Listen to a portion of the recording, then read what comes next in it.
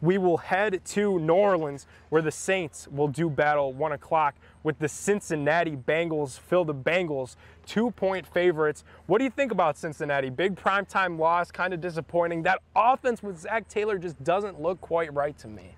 Yeah, I don't know what's going on. I feel like they're still trying to find that identity, who they want to, you know what I'm saying, put it on their back, you know what I mean, type thing.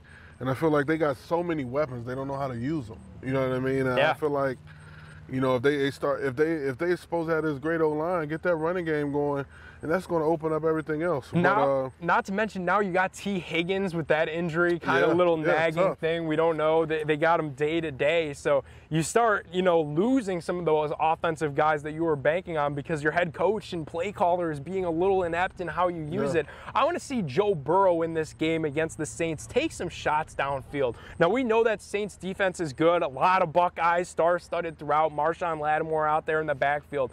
But for Cincinnati to cover this 2-point spread on the road, you got to open that offense up, take some shots down the field. Right now, Phil, I'm not a believer in Zach Taylor and these Cincinnati Bengals, and until he makes some changes, I'm going to ride with the Saints in this matchup. It's going to be a tough defensive matchup for Cincinnati with the Saints defense, but I just feel like they're gonna pull it out. You know, I don't know if Jameis is gonna be playing this week or, you know, what they're gonna have going with that. The Saints have so many question marks with whether it's gonna be Andy Dalton. Taysom Hill's been freaking balling. You don't know if he's gonna play tight end or he's gonna play QB. But yeah, I'm gonna roll with Cincinnati on this one. Yeah, Cincinnati -2 on the road. It's not a bad bet when you look at some of the injuries on the Saints side. Yeah, we'll see what happens there.